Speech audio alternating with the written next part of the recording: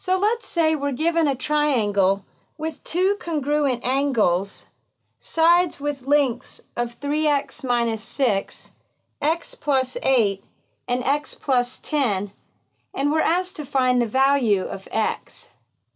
Remember that the converse of the isosceles triangle theorem states that if two angles of a triangle are congruent, then the sides opposite those angles are congruent.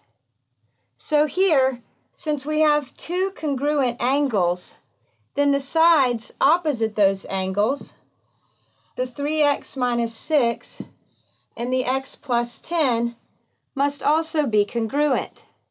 So we can set up the equation 3x minus 6 equals x plus 10. Solving from here, we first subtract x from both sides to get 2x minus 6 equals 10. And adding 6 to both sides gives us 2x equals 16. And dividing both sides by 2, we find that x equals 8.